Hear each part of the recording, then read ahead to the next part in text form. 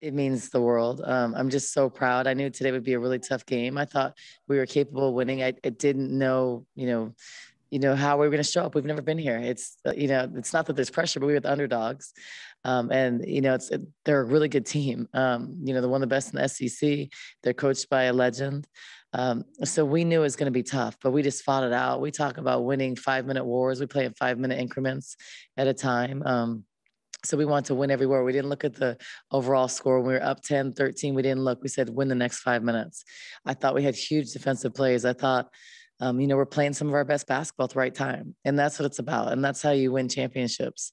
So just happy we're not satisfied with going to Elite Eight. This is uncharted territory, so we have nothing to lose. No one in the country expected us to even be in the Elite Eight.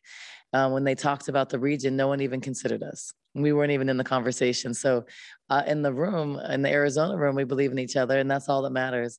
And, that's what we're going with. And we fight for each other. We play hard. We play with passion, grit. We don't take plays off. And that's why we're having success.